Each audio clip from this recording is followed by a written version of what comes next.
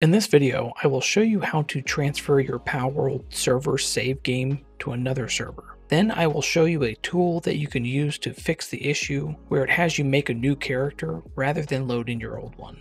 This is a deviation from the videos I normally make, however I have seen people struggle with this issue and found an easy tool that I think people should know about. Alright, let's get on with it. I will quickly cover how to move your server's save folder if you don't already know this. First, navigate to your Palworld save folder, which looks like a long string of letters and numbers. If this is a local co-op save, it will be located here. You can hit the Windows key plus R and type this into the field and hit enter. Then navigate to Saved, Save Games, then a folder with your Steam ID, and here your folder will have some random characters and numbers. If you have multiple folders, open them up, and if it says local.save, then this is a single player world and not your multiplayer one.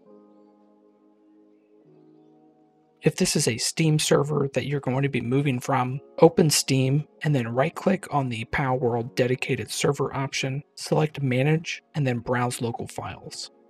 Here you'll go to Pal, Saved, Save Games, and it'll be the random characters and numbers here. If this is a server from a host provider, you will have to use whatever service they provide, whether that's FTP or a file browser from the website.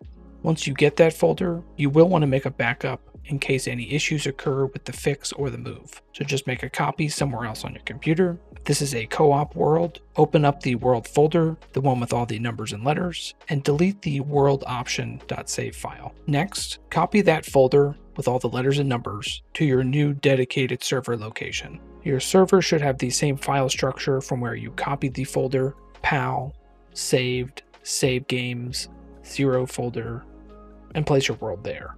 If you're missing some of these folders like saved or save games, you may have to run your server at least once for it to create these folders. Then you will right click and select rename on that folder and hit Ctrl+C to copy the name. Be careful not to edit or change the name at all. Then we will navigate to the saved folder by going back a couple steps here. Go to Config, open up the Windows server or Linux server, depending on what you're running. Then right-click and edit the game user settings.ini file.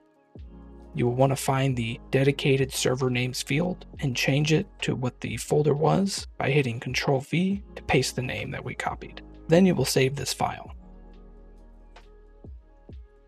You can go ahead and boot up your server, have everyone connect, and see if everything works. If it does, great, you're done. If you run into any issues with players being asked to create new characters, I will go over how to fix that now. Whoever is prompted to make a new character, have them do so and spawn into the world and then log out. Have them make the name of the new character the same as their old one, just to make this easier. Then when everyone is done doing this, log out and shut down the server. Click on the link in the description and download the latest release of Jannik Birn's GUI tool by selecting Assets and clicking the top link. If you're not running your server locally, you will have to download the saved world folder again to your computer to run this tool. You may want to make another backup here, just in case anything goes wrong. You don't have to have everyone log in again to create the new characters. Go ahead and open the tool now. It may take a moment to open. You will then click Browse and navigate to your Save World folder, open it, and select the level.save file. Here it may hang for 5 to 10 minutes, depending on how large your file is and how fast your computer is. It may say it has stopped responding, but just give it time.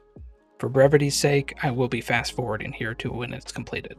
Next, you will then be shown 2 fields. The top one, you will select the old character, the one that you want to keep, and the bottom one, you will be selecting the new character that everyone just made. The bottom character should normally be the level 0 character, the top will be the higher level one. Then click Migrate and accept the warning that pops up. Again, this process can take a long time, so if it becomes unresponsive, just wait it out. I will skip ahead here again just to save time. Once it's done, you will either see this option or it will close out by itself. You will then have to do this for each player on the server that was having this issue. Once this has been done, again, if you're not running this locally, you will now have to move this folder back to your server. You can go ahead and start it up, have everyone log in, and make sure that all of their saves are correct. This also does fix the issue that people were having with the old tool where they could not pick up their pals after running this. Jannik Birn is the one who created this GUI tool that uses the Palworld host save fix made by xNul, so I want to thank both of them for making these fixes. If you enjoyed this video or found it helpful, please leave a like. I normally make videos about retro handheld devices, so if you're interested in those, please subscribe to my channel, Firex Techs. And as always, thank you for watching.